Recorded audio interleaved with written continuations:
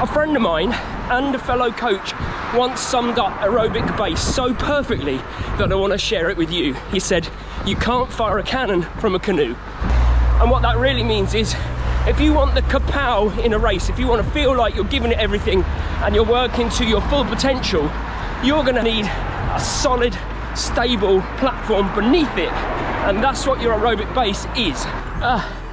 Jailbreak. So this week what we're going to talk about is what the aerobic base actually is, why it's important, and how you actually train it, because those are the three things that I think, if you have that knowledge, the world is your lobster, as they say. The great news is that you can also build a big aerobic base doing this, and even doing this.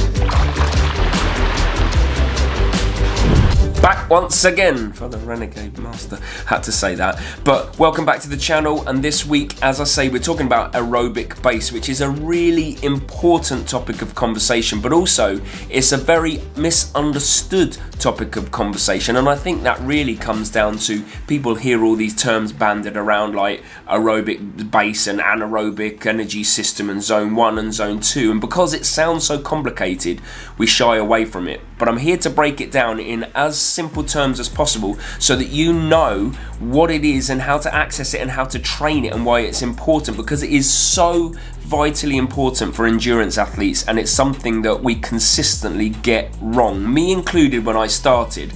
But again, as I always say, learn from my mistakes, give them to you so you don't make the same mistakes. And I thought what we would do is we would actually just touch on, because you know I love drawing, by the way, I'm not an art teacher, but I love a little graph.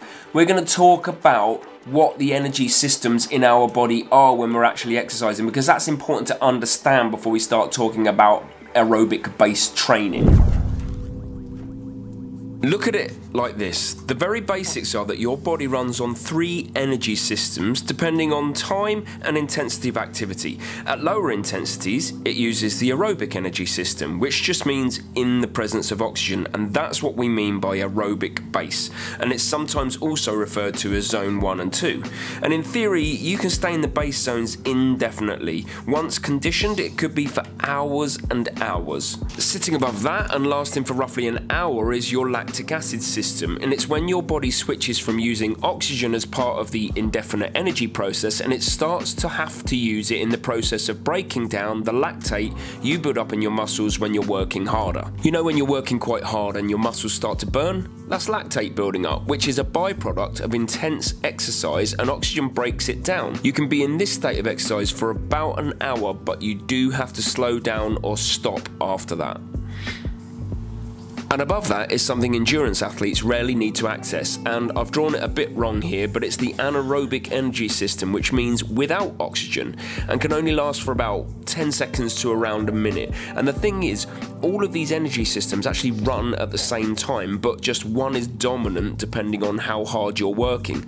But the trick is knowing how to train the right systems at the right time. But I guess we still haven't touched on what the aerobic base is, so here it is as best as I can describe it. It is your body's ability to take in the oxygen from the environment around it and use it in the best way possible while you're exercising to fuel you for the long term. So I'm not going to get into details, but remember we spoke about how amazing the brain is, because it is the just most mind-blowing thing.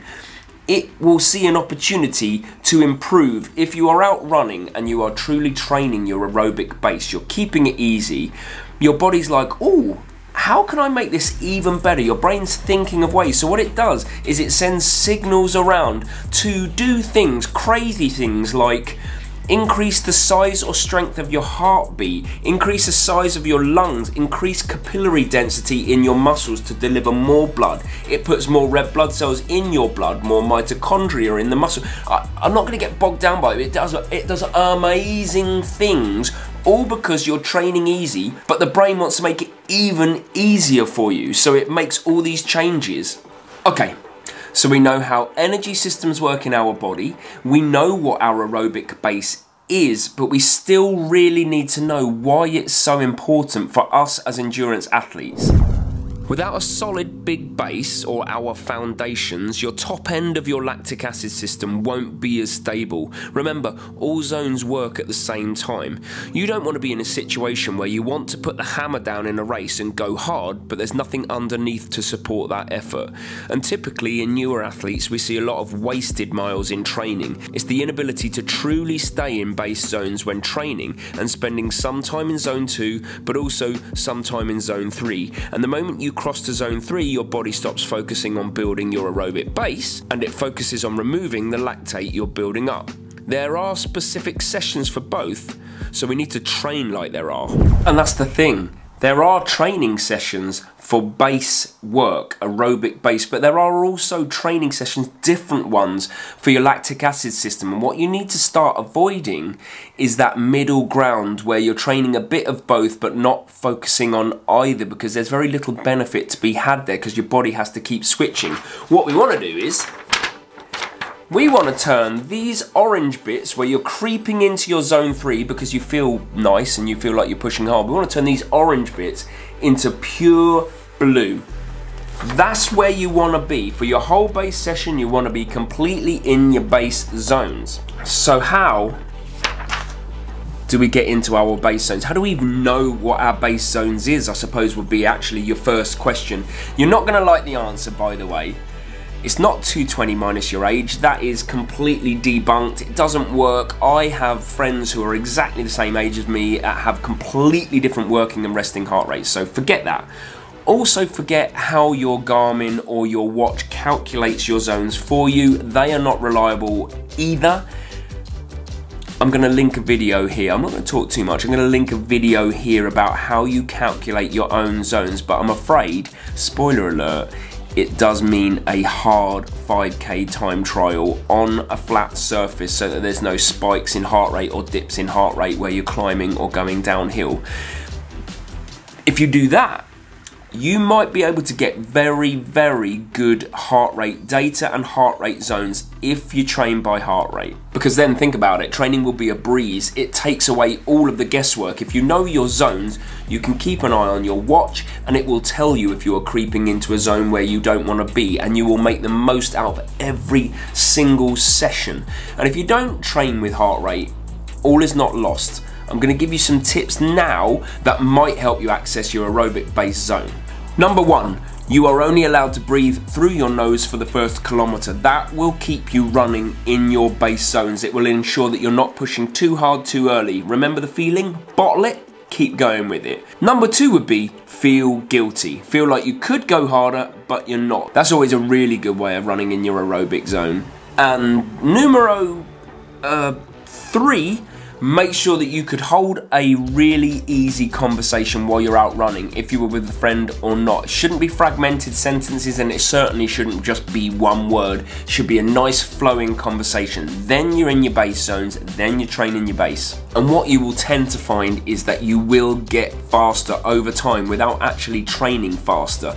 Look at loads of articles out there on the internet. Look at some of the other YouTubers' videos. They will tell you train slow to get fast, and I truly believe that also. If you're building a strong foundation underneath and you've already done some of that harder work in the past, that's still there, it doesn't go away, but you're putting a better foundation to fire the cannon from. It will no longer be a canoe, it'll be a stable surface or an armada boat or whatever, however you want to use the analogy, but that will mean that you have a strong, stable foundation to fire from and go faster. Essentially, your body will just get better at doing all the things that it needs to do for you to exercise. That's how it works. So now, if somebody asks you, what is your aerobic base, you can say, it is the ability of my body to efficiently use oxygen in the energy process.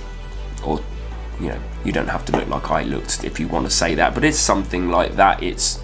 That's what is your bread and butter of training. It's the thing that's going to make you faster, it's the thing that's going to help you train for longer, and it's going to keep you in it for life. And of course, the sessions that most easily train that are your easy runs. They don't have to be long, but it can be 10k, half marathon, 5k.